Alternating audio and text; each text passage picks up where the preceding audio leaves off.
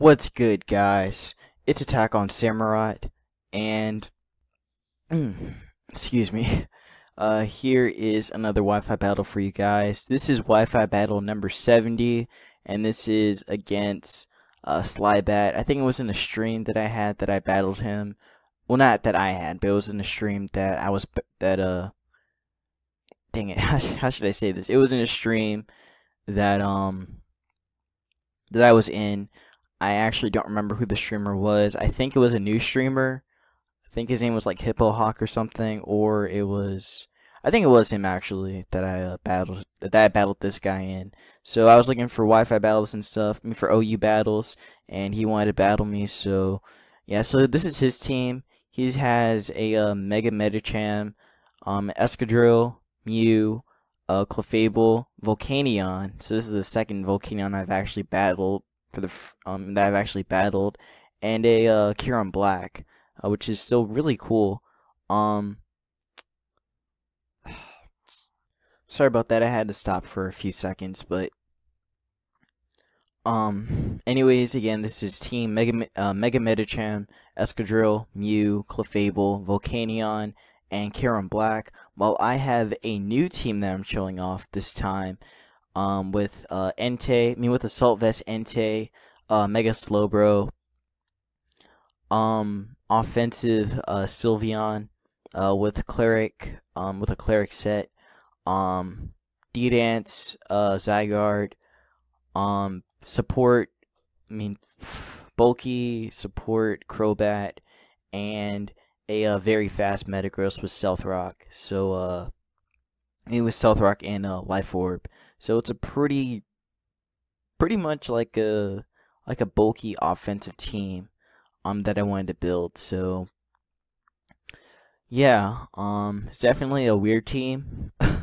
Looks more like a UU team, to be honest, but it's still a pretty awesome team that just like packs a huge punch that you'll see in this game actually. So let's get into it. My bad, I pressed the wrong button. Let's get into it. So if I remember correctly, I think he starts off with Escadrille. No, I lied. He started off with his Kieran Black. So he starts off with Kieran Black, as I start off with Braces, my Entei. So pretty much the only thing I had to fear is the Earth Power or a Draco that could come in.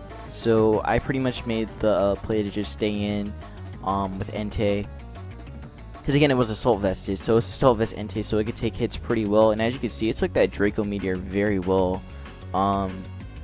Somewhat well, and it was Life Orb boosted. So I go for the Sacred Fire. Sacred Fire is going to do a huge amount.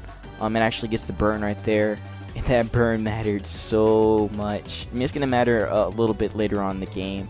But he's going to switch out, going to go into something that wants to take a Sacred Fire, which is, I think, the Volcanion actually. So he brings Volcanion in on the switch in, as I actually go Flame Charge right here. So I go for the Flame Charge. It doesn't really do that much.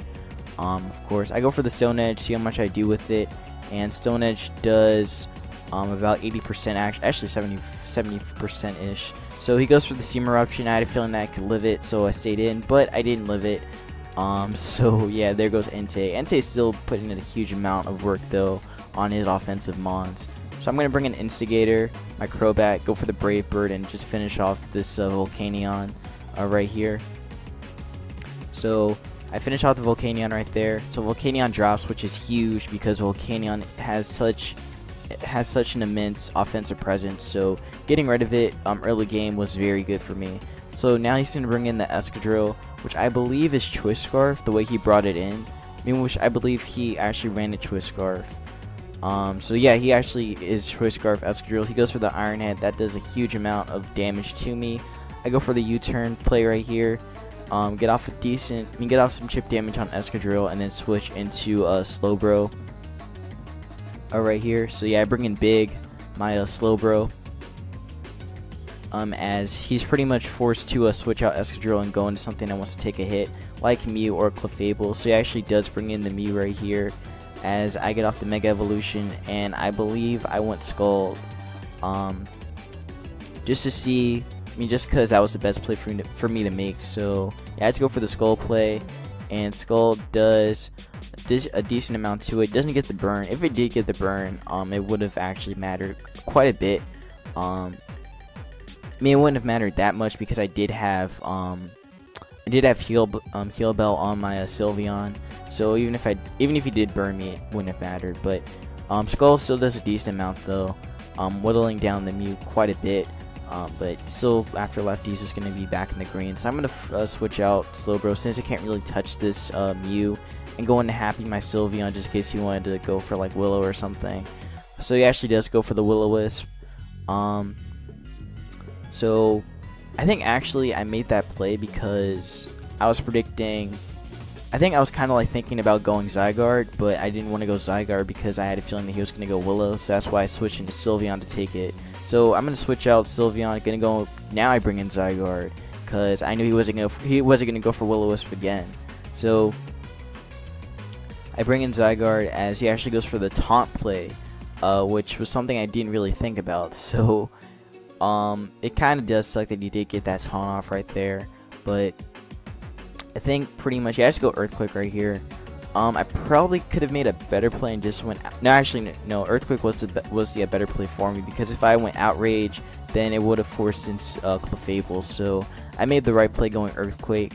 I do get my Lumberry actually activates, and now I'm not burned anymore, so I don't have to worry about that. But I had a feeling that another Earthquake would take it out, so that's why I went for Earthquake again. And Earthquake does the damage, but barely takes out the Mew. The Mew lives on 1 HP, so I was just done because that just basically told me that Mew is bulky as heck in defense, that it was able to live that Earthquake at such low health. But Zygarde is burned, which kind of sucks, but I do have Heal Bell on my Sylveon, so it doesn't matter too much. But now I bring in Cross Marion, my Mew, predicting a switch in into Clefable actually. So actually Medicham comes in, which is pretty huge actually. So Medicham comes in, Mega Evolves right off the bat, and it just goes for the craziest thing. It literally just goes for the it Mega Evolves, goes for the High Jump Kick, and High Jump Kick just nukes Metagross just like that. So that was actually really crazy that it actually took out my Metagross that easily. But it actually does suck though that Metagross goes down, because if I still had meta, then late game, then things would have changed a lot. But anyways, I'm gonna get off the roost with with Instigator, my Crobat. Gonna get up to about full, as I believe that he just goes Iron Head again on the switch in. Okay, no, he goes Earthquake, predicting a switch in. So I go U-turn right here, chipping down the Escadrille a little bit more, and this time I bring Big back in. I think I bring Big back in. No, I bring in Happy actually, because I wanted to get the Heal Bell off since he was a twist into the Earthquake. So I had a feeling that Happy could definitely live a hit from it, since it does have a ton of investment in HP and such. So he goes Earthquake right off the bat, and Earthquake does a huge amount. I barely lived that. I get the Heal Bell off, and now Zygarde isn't burned anymore, which is very, very good. And also Happy isn't burned as well. So I'm actually very glad I got that off right there. So now I'm gonna switch out Happy. I think Happy was actually gonna be used later as a sack play. So I bring in Mega Slowbro right here. He goes Earthquake again. Since again he is Choice Scarfed into it, so he goes Earthquake. Earthquake does a good amount. He goes Earthquake again, and I think he gets a crit right here. No, he doesn't get a crit. I actually went Psychic, predicting him to switch into the. I think I was predicting a switch into Clefable, I think. But he goes Earthquake again. Does a lot. I get the Slack off right there. Get back to about 80%ish.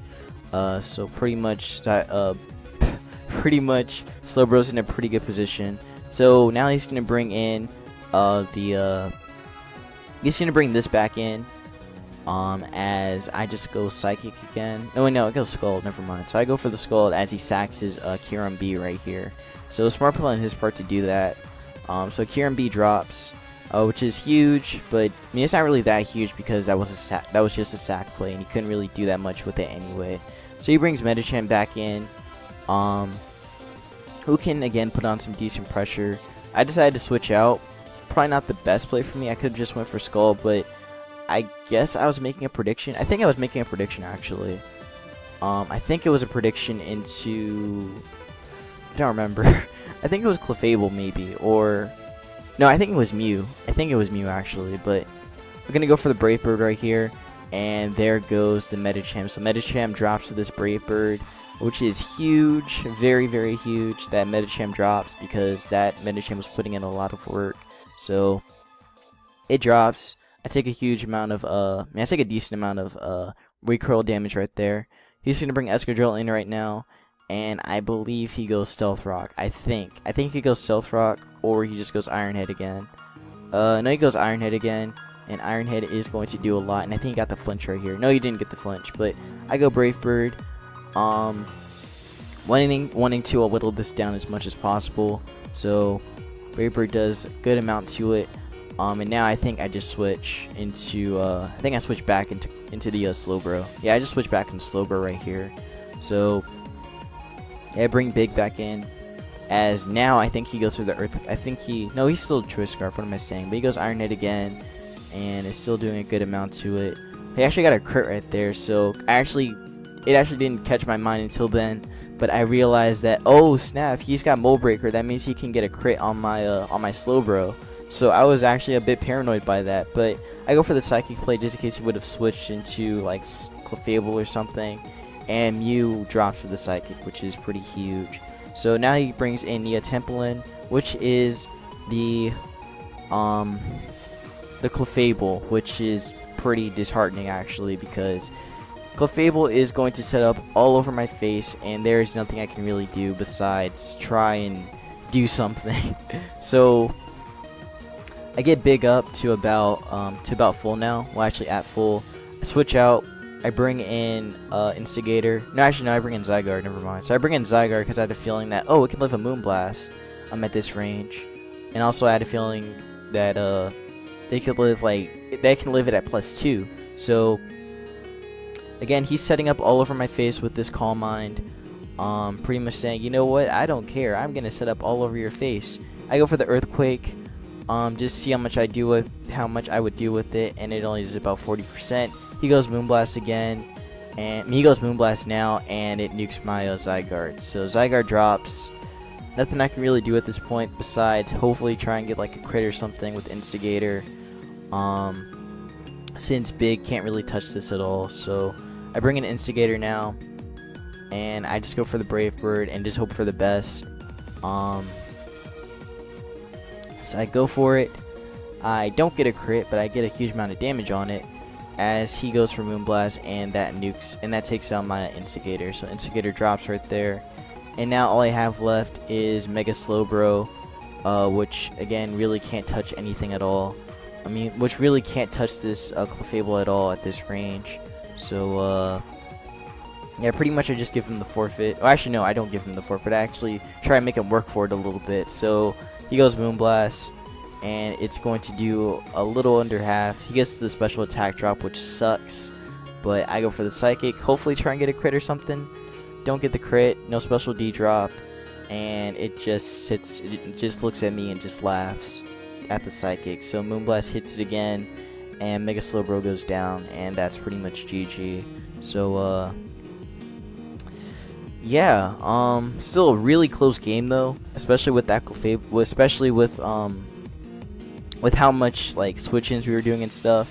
So you're switching a lot in this game, especially you're switching a lot between Mew and Escadrille, cause you know he had Synchronize and stuff, and I had Scald, so he was trying to, I guess, play like the Scald game with me, trying not to get burned or whatever with his Escadrille and such. So yeah, but Clefable definitely sealed the game once meta was down, which actually really sucked. But that Medicham was really just crazy and just went for the high jump kick right off the bat. That was very well played. I probably could have just made the better play and just switched into Slowbro, but anyways, that's gonna be it. I will see you guys in the next Wi-Fi battle, and take care.